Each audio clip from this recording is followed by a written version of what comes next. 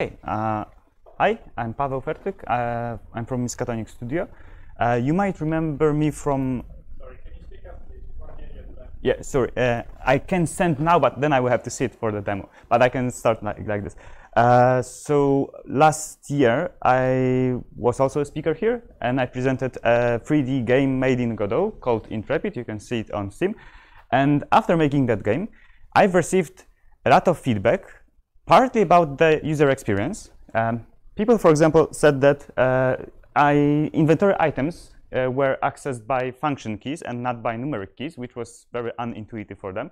But I couldn't do it another way because the numeric keyboard was already used in a computer program input. There was an interactive program in the game. Also, people said that they are not very sure if they can interact with an object or not, which was part of the game because it was supposed to be an escape room. That was a wrong idea, now I know it. And, but still, I think I could have done a better job indicating that something can be interacted with or not.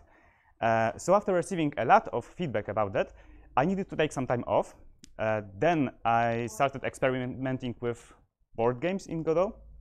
And after the last GodotCon in October in Poznań, I decided to come back to this topic of 3D games.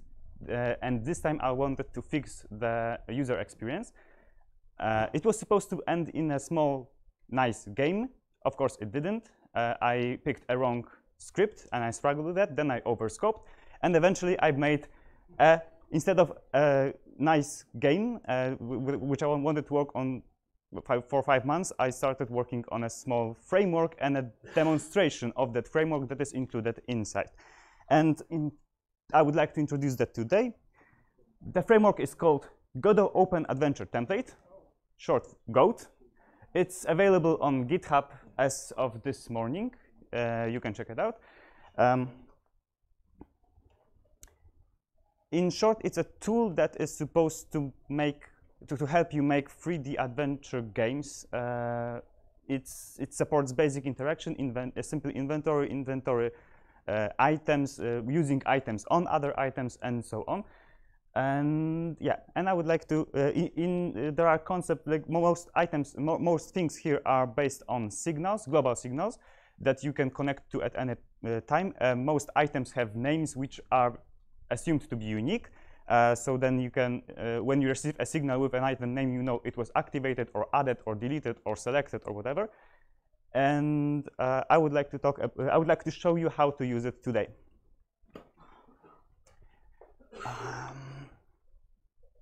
All right. So the template itself has two main directories. One is directory with the template files, which is GOAT. Usually, you don't need to change that. That provides some global files, some scenes that you can use. And the other one is a directory with your game. Inside the repository, there is one game already. But when you start working on your own game, you will probably delete this and create your own. So let's do that. I have already created a very simple a bunch of simple files for this demonstration.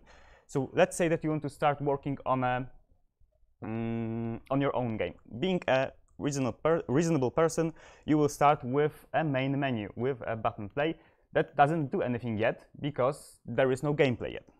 So let's create a gameplay. And yeah.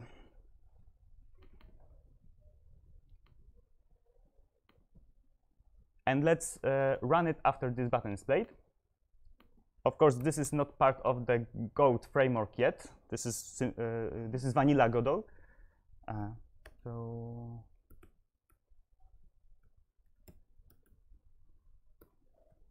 cool. And now, when we click play, nothing happens, of course, because we don't even have a camera in our gameplay. So let's fix that. And here is where Godot makes things easier. You can create a player, instantiate a player scene. And player is basically a three-dimensional camera that can move, interact with objects, that has its own collision area. just to show that it can move around something, let's add a mesh instance, which will be a box.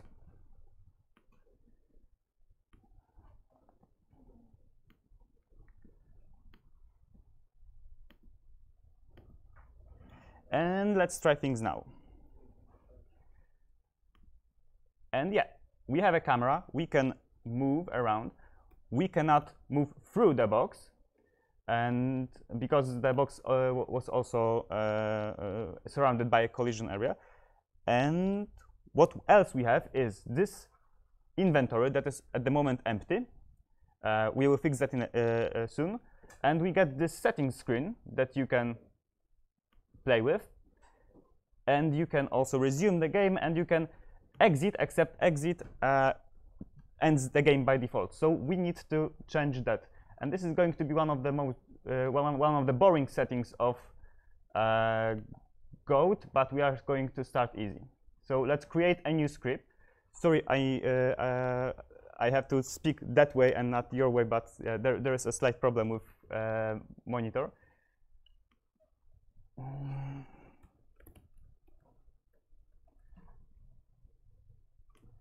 And we will add it as a single, as a singleton in Godot.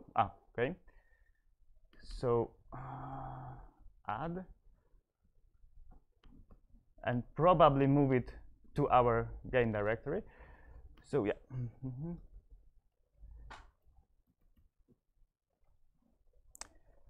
We can set Godot exit scene. And unfortunately, this will not give us hints. We have to type it by hand.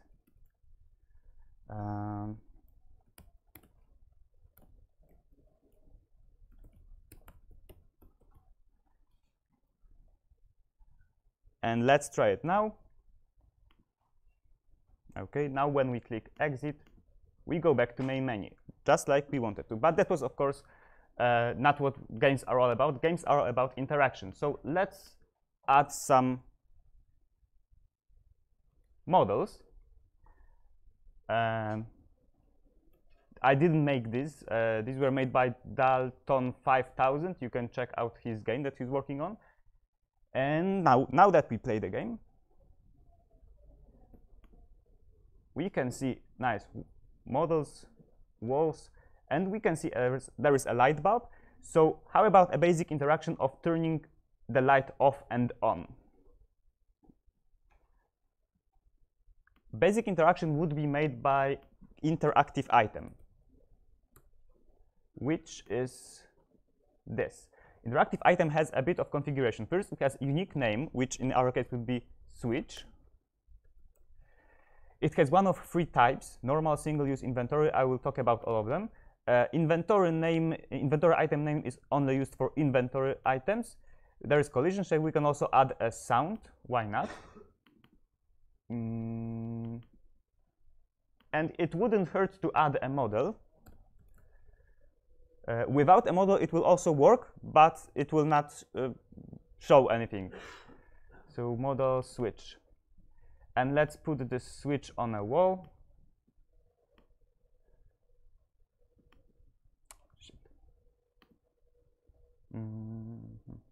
OK. My bad, I've moved the model, not the switch itself.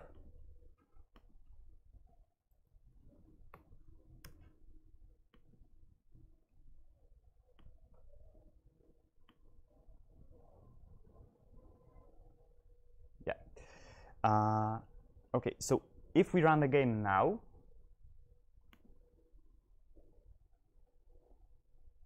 we can see that if the switch gets in range, we can see an icon that indicates this item can be interacted with. If it goes out of range, the icon disappears. If we click on it, then a global signal is sent that an item was activated. And we are going to use that signal to add basic interaction with this scene. So for that, we will need a script. We will connect to Godot interaction, which is a global module handling interactions between objects. Connect object activated. And we are going to create this function. The signal will have two arguments with it. First is the name of the object, and the other is the point at which interaction took place, which in our case is not going to be important because we are only interested in if the whole switch was activated, not parts of it. So let's just print the name of the object that was just activated, and it will take a moment for it to appear. I just clicked the switch. It usually takes a moment for output to update, but you can see that switch appears there. So if I click it again, then there it is. So now we know that we can react to an object being activated. So let's see if let's check if object name is switch, and if so, we are going to turn off and on the light energy of the lamp. Lamp is this node.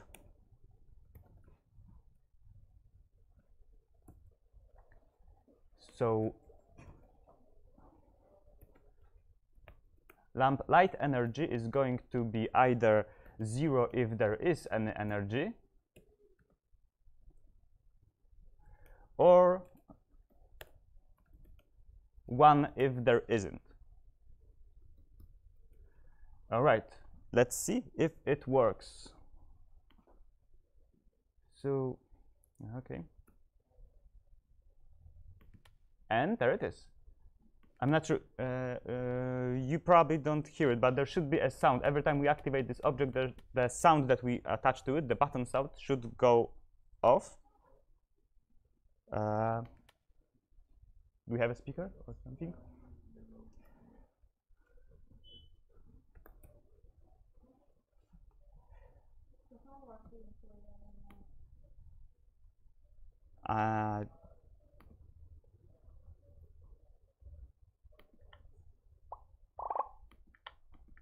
Can you hear it? Yeah. Okay.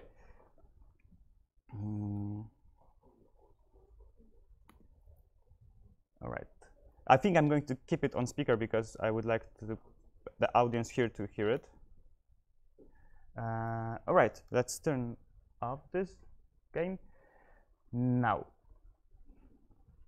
there it is. We have this very simple object. What else can we do with it?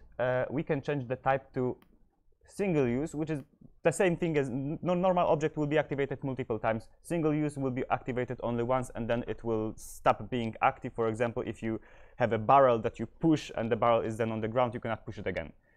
And there is also an inventory item type, which is something that you can pick up.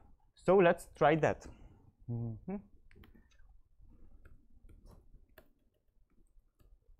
We'll create another interactive item. This time we will call it floppy.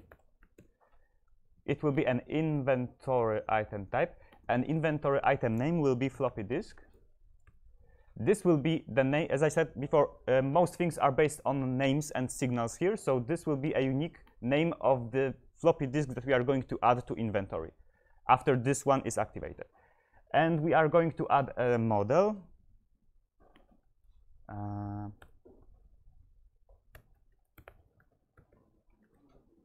A very simple one. Sorry, doing the same mistake again. And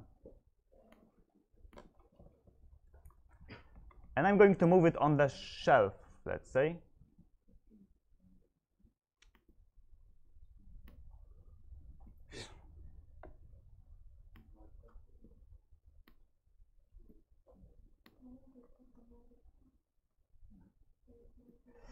And let's see what happens now. I'm not sure if I will be able to see. OK, yeah, it's hovering above the shelf, but you get the idea. And now, if we activated this object, the program will crash because we didn't configure the interactive item. It's not that easy. So first of all, in order to use inventory items, in order to use inventory items, first we need to tell Godot where the game files are stored. This is just a normal path, but other things will have to be stored in our game directory. So Goat game resources directory is going to be the name of the directory where we keep everything, which is awesome game in this case. Now, this directory, awesome game, needs two subdirectories. Needs one subdirectory, which is called inventory items.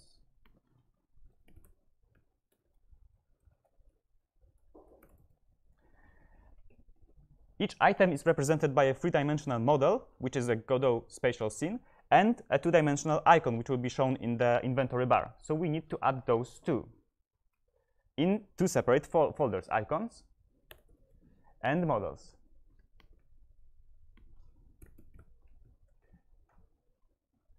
For an icon, I've prepared something like this. A very simple one, but it will do. Let's move it to icons, and for the floppy disk, I've prepared something like this. So we also have to move this floppy disk scene to models. Now that we have our icon and our model, we need to register the inventory item. At some point, I hope the framework might detect those things automatically, but now you need to tell it specifically which item it can use in an inventory. So Goat inventory in this case, register item, and we just need to put a name. This name has to match the name of the icon, and this name has to match the name of the model, but following the convention, the naming convention for Godot scenes. So not snake case in this case. All right, and let's try it now. So now when I pick this up, you can see that something was added to an inventory, and we have a three-dimensional model. We can rotate it, and yeah, can we do other stuff with it? Yes, because we can also use those interactive items here. So we have this nice shutter element. Why don't we animate it? So let's add an animation player, create a new animation, which will be called, let's say, shutter. Oh, sorry.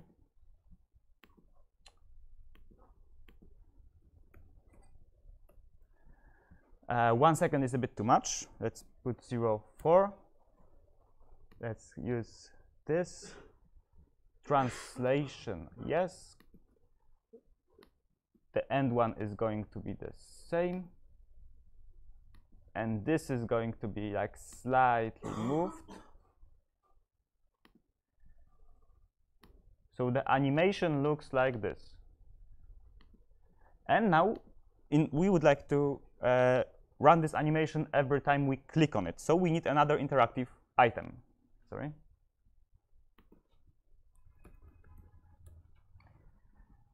This item will be called shutter.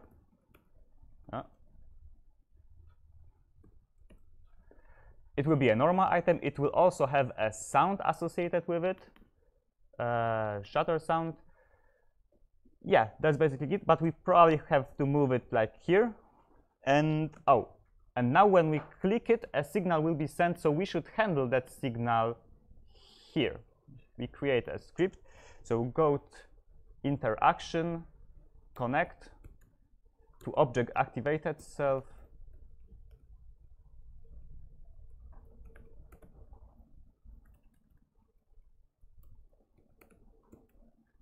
Again, we will have object name and the point of interaction, which we are going to ignore.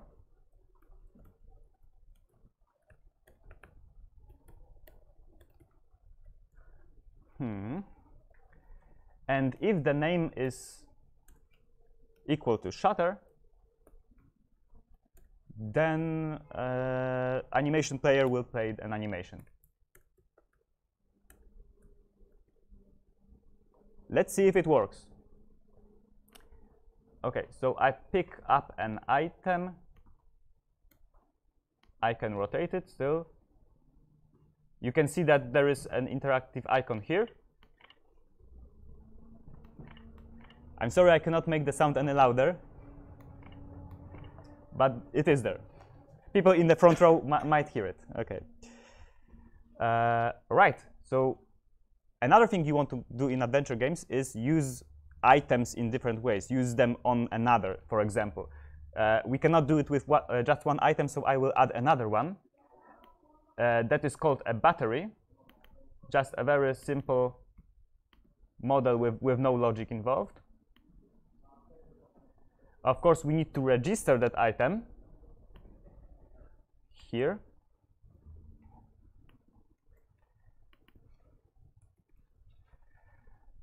And we probably need to create a new inventory, a pickable item that we can put in our inventory. So another interactive item of type, this time battery,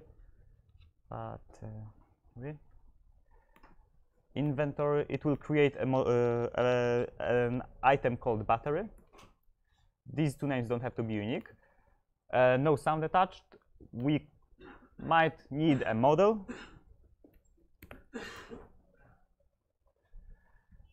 All right, and let's move it on the shelf.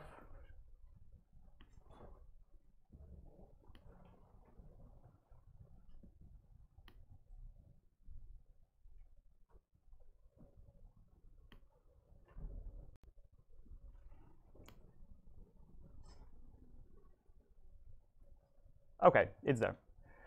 And yeah. So now I can pick up two things.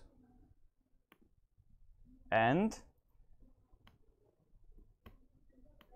I can rotate both of them independently. And I would like to use one of them on another one. So that is also represented by signals in Godot. So let's connect to a signal that tells us an item was used. The signal is called item used, but as you can see, there are signals for item removed, replaced, selected, and so on.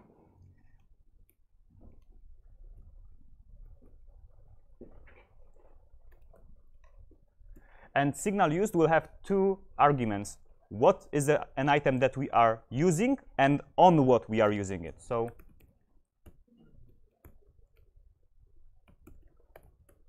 item name and used on name, and let's just print for the moment both of them.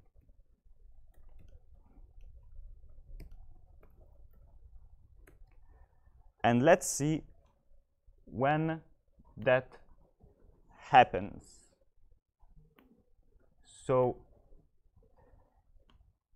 if I click, if I want to use one of the items on another one, I can drag and drop it like this, and that will cause, for example, a floppy disk to be used on a battery, which should be.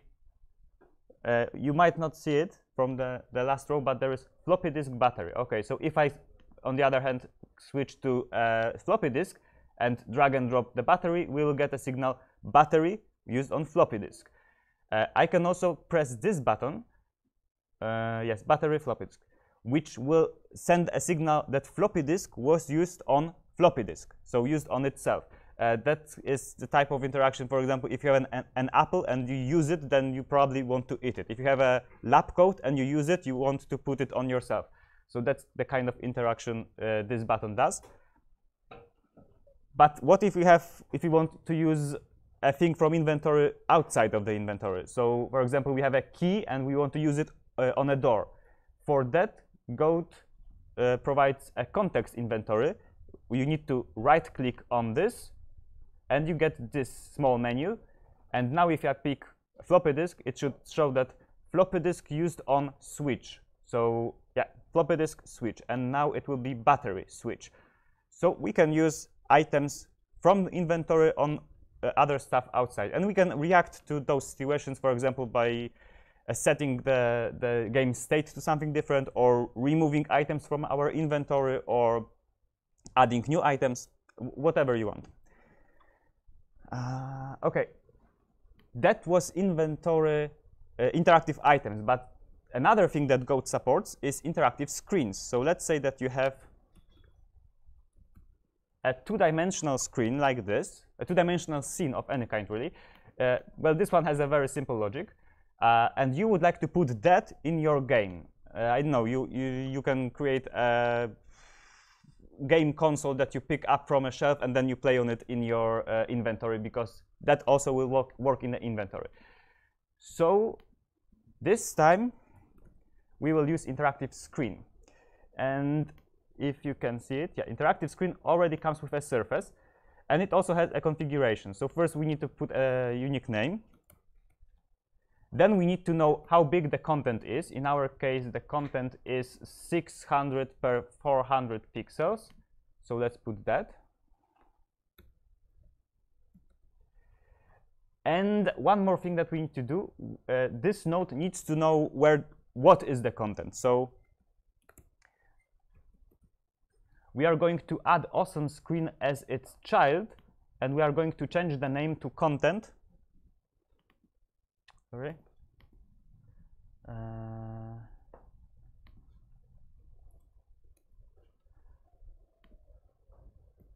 And we are probably going to put it somewhere else, maybe here.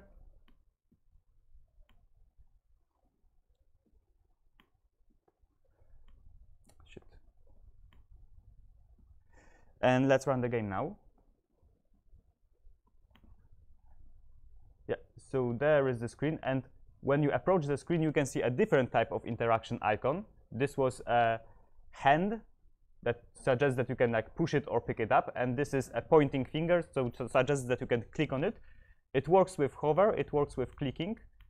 Currently, when it doesn't support holding the button, but it supports just a short click.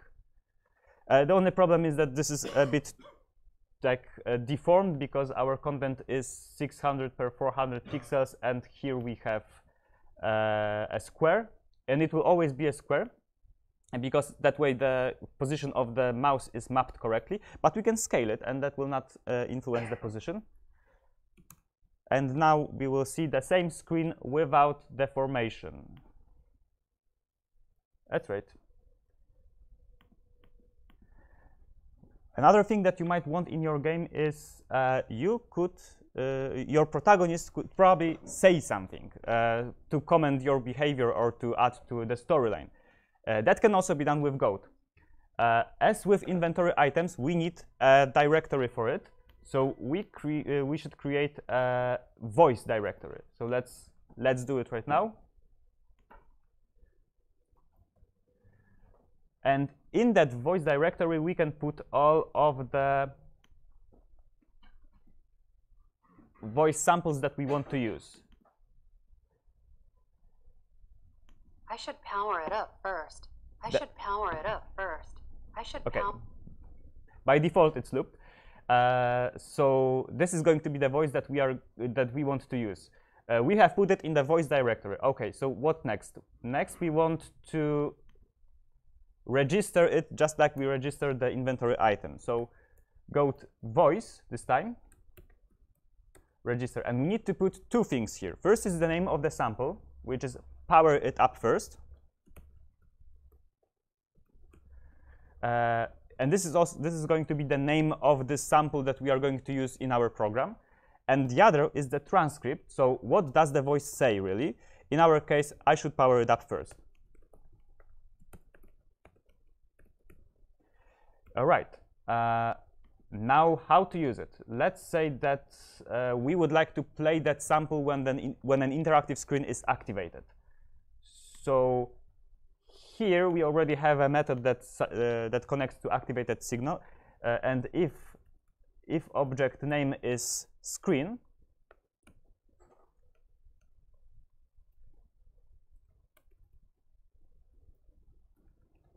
then we are going to play this voice.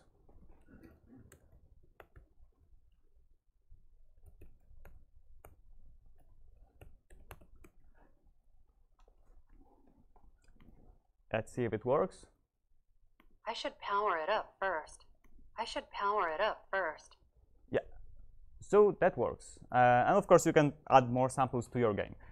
But sometimes in an adventure game, I would assume at least, you might want to leave some actions not uncommented, but the actions are so many and they are meaningless that you don't want to prepare a specific audio sample for anything. Like if a person tries to use a sandwich on a door or a battery in a glass cup, then this doesn't make sense, but you probably want the protagonist to say something just to fill the silence. So for that thing, Goat has something called default voice or default audio. If you want to use it, first you need to register the samples, as with any samples that you want to use.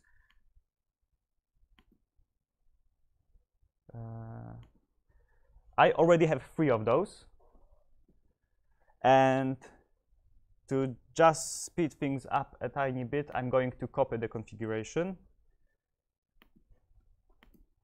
So there are 3 samples, but why, what for, and this doesn't make sense, which are things that you might say if our player does something that is pointless. Then we need to configure that these 3 samples are going to be the default audio names.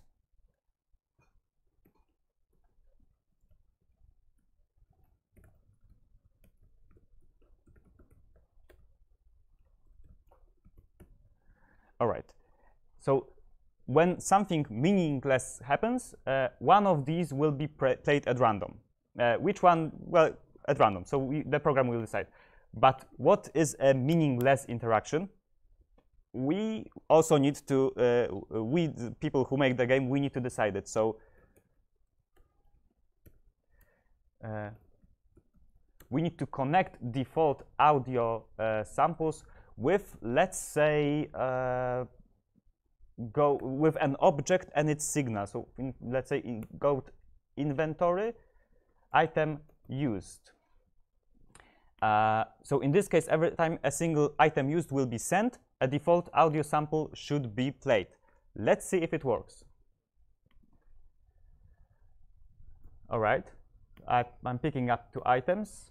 I'm using. What for? What for? This doesn't make sense. And if I drag and drop this item here? What for? Also. But why?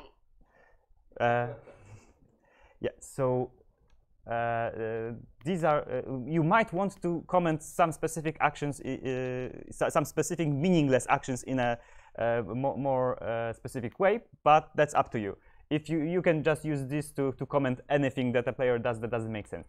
But what if this signal is sent, item used, and this particular interaction makes sense?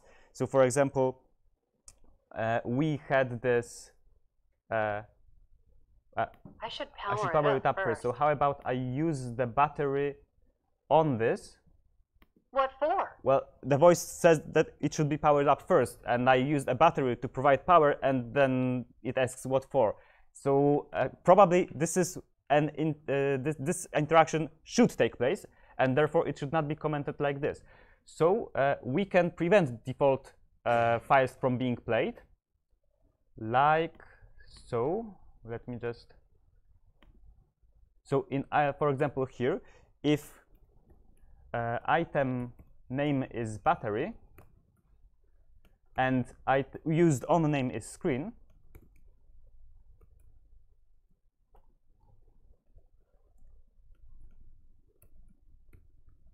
then I want to prevent the default audio from playing. All right. So if I now pick it up, if I use it on itself, what for? I do get the default sound, but if I use it here, nothing. Good. And also, since the voice said that I want to that it wants the screen to be powered up first, how about we remove the battery after after it is used on a screen? So we can not only connect to signals in Goat, but we can also send commands to Goat. So for example,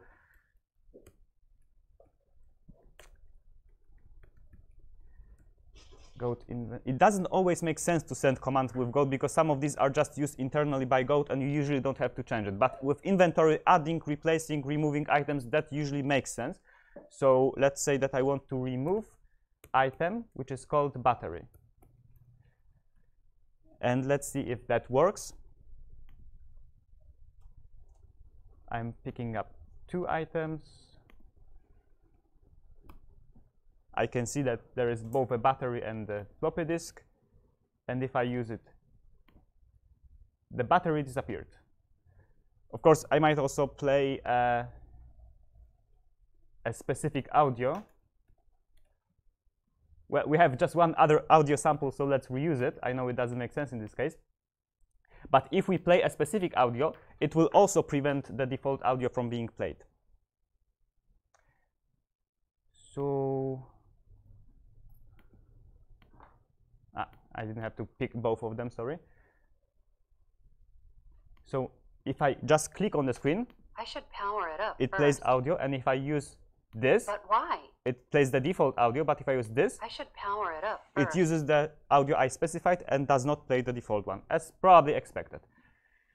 And one last thing, are we running out of time? No. Ah, okay. Then maybe not one last thing. So yeah, you can also, let's say,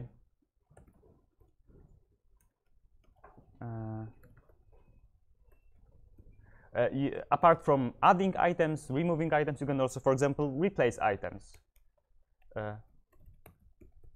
So if item name is floppy disk and it was used on a floppy disk, so that use button was clicked, then I would like to replace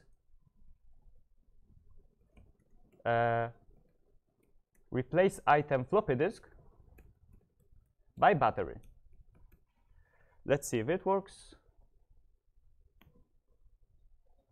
So if I pick this one up, if I click. But why? Yeah, except we didn't prevent the default audio from being played. That's why we heard but why. OK, and oh, one last thing that I wanted to show you.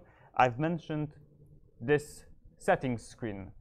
It is also based on global files and signals, so you can, as you can see, you can just edit basic settings, glow, shadow, reflections, and full screen, of course. Oh, right, I could, for example, play music a bit louder to make it. But why? Yeah, it is louder now. Okay. So these are saved in a text file here, and that text file is saved every time you change a setting. And I tried to make it as pretty as I can make it, but if you want to make your own one to fit your own game's style, you can easily reuse the global Godot settings file and signals associated with it to, and that will still be saved in the same file. So saving on disk is done for you, and you just need to connect to proper signals. And there is a lot,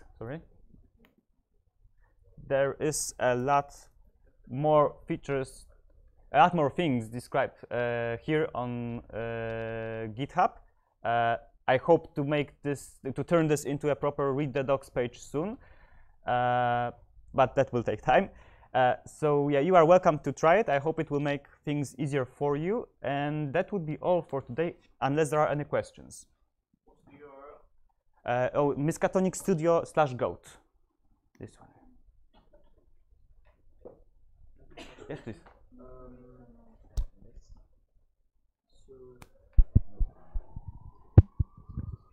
Does it work? Is it working?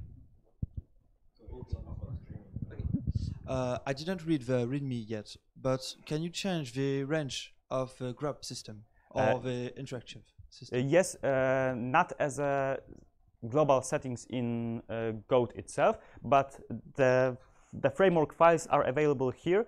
So you would just go to the player, okay, there are helper scenes, which is probably not something that you, which are like things attached to, for example, the player, this inventory bar, the inventory itself. And there are main scenes. Those are the scenes that you are supposed to use in your game. And there are 3, player, interactive, item, interactive screen. So we would just go to player. There is raycast, and you would just reduce the length of the raycast, and that would be it. But yeah, everything is open source, so you are welcome to try to tinker with it. I know there are many features missing now, but there are issues ready.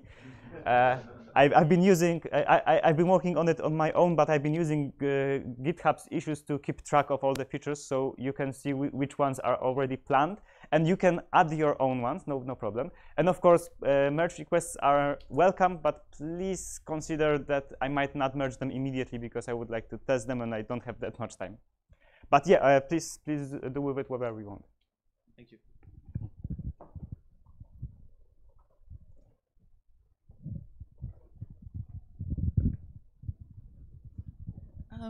Thanks. This looks like a very nice engine. Well, I was wondering, you now have one specific action icon for an object, say a hand for the switch. But what if you would want to have two? For example, you also want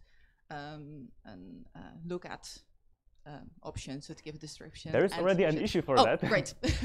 Yeah, that would. There is an idea to have things like, as you said, to look at a thing just to hear a comment, not, an icon that would indicate you cannot interact with it. You can just comment it. So that would be a good idea. There is also another thing for detailed interaction. So, for example, if you have a puzzle on a wall in an adventure game, and you could click on it, and then the camera would move closer, maybe that would also need a different icon. So yes, that is already planned. Yeah. But yeah, of course, you can. Right now, there is just two types of interactive objects. So an icon wouldn't know which one. The framework wouldn't know which other icon to display than the hand and the pointing finger. But you can easily add a new enum to interactive item to like indicate if this is a pickable item or interactable item or commentable item.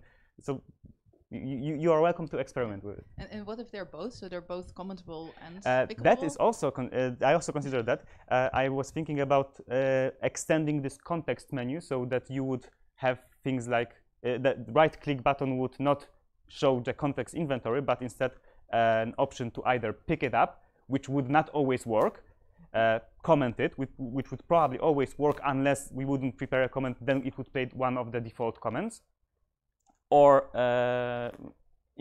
use things from our inventory. So that might be one of the solutions how to interact with an item in more than one way. Okay, thanks.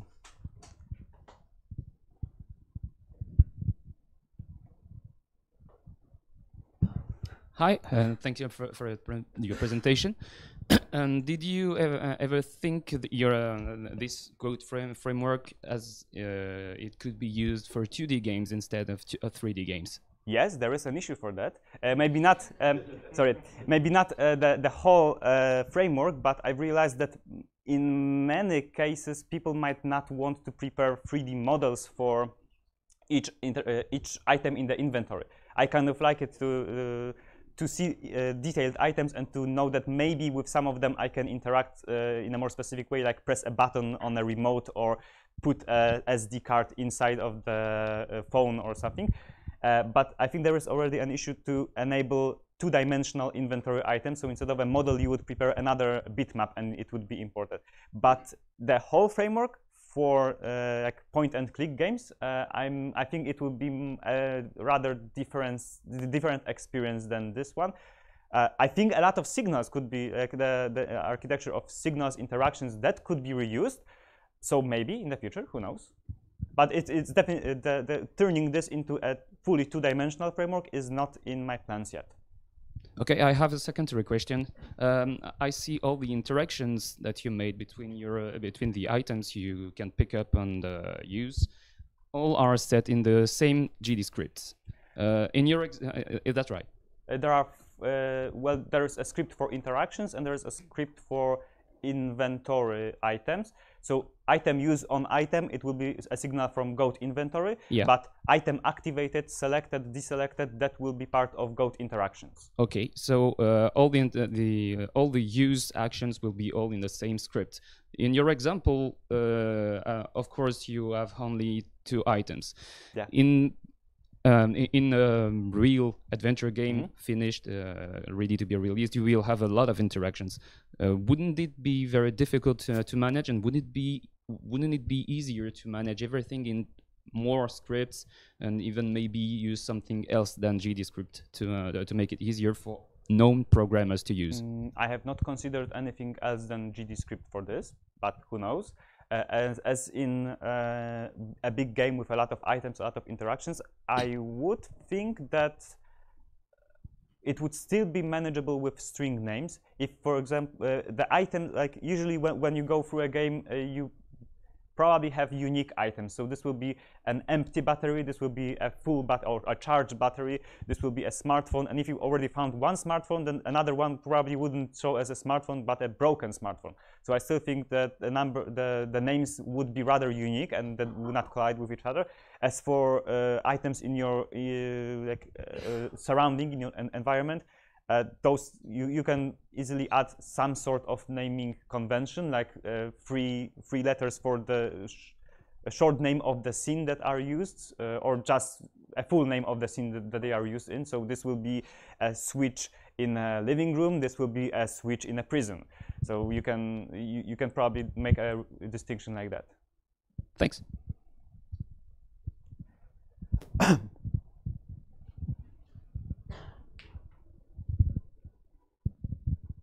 Are you or anyone you know using this engine, this framework, to make in any games currently? Thank you for asking that. As I said at the beginning, this was not supposed to be a framework. This was supposed to be a short adventure game that had a wrong script. And then I basically tried to make a prison escape game. So I had to design a prison, and then I had to design a way to escape from it. That took a lot of time, and eventually I failed. So then I switched that script, but the scope was too big, which I realized a bit too late. And eventually I've used whatever I had by far to put it into a framework and a very short demo game that you can see in this GIF here. So there is a game, because I don't believe a framework will be useful at all if there isn't something that uses it. So you need to use tools to prove that they are useful. So there is a very simple demo game. And while I started working on this demo game with the framework I realized how many things don't really apply to a real game situation, even though it was a very small one. But in terms of bigger games, not yet. But I hope that the next step for it will be to create a game that takes more than 2 minutes to finish, because that way I will. Well, there's a couple of issues that I know I can take on right now, like implementing the transcript in different languages, for example. That can be done without trying it in the game first.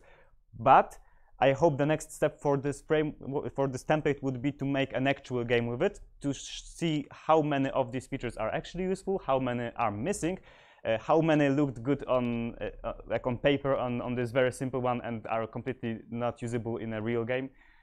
So yeah, is there any big game or real game that uses the template? Not yet, but I am working on it.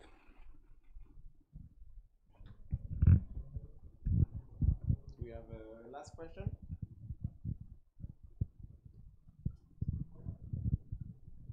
Nope. Then, thank you, Paweł. Thank you.